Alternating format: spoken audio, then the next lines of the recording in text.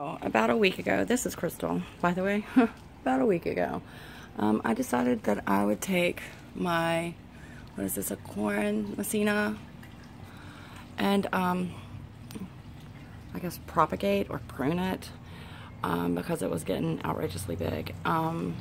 This is actually where I actually cut it, because they said to cut it right here.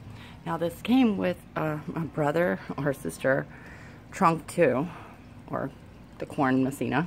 Also, I have one that was about this big. I ended up killing it. I used to be extremely bad with plants, but this one was the smaller of the two. And then, as you can tell on the floor in the little white vase, that was the part that I actually cut to see how we would do with it, if it will actually grow another side, because it brought tears to my eyes to cut it. But I wanted to actually see if I could do this and grow any more plants. So, because I love my plants, I'm sure you'll feel the same.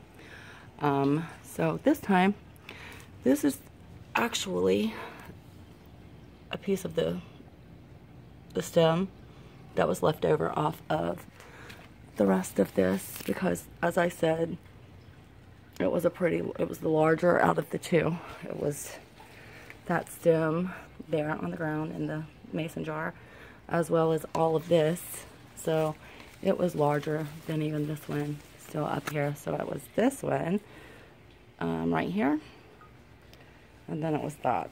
Okay, so I haven't cut that one yet because I wanted to experiment on just one for now. So I put it in the the rooting hormone powder, as I was told to do. And now I'm putting it in the water, which has been in there, I think, for a couple of days, maybe a week or so.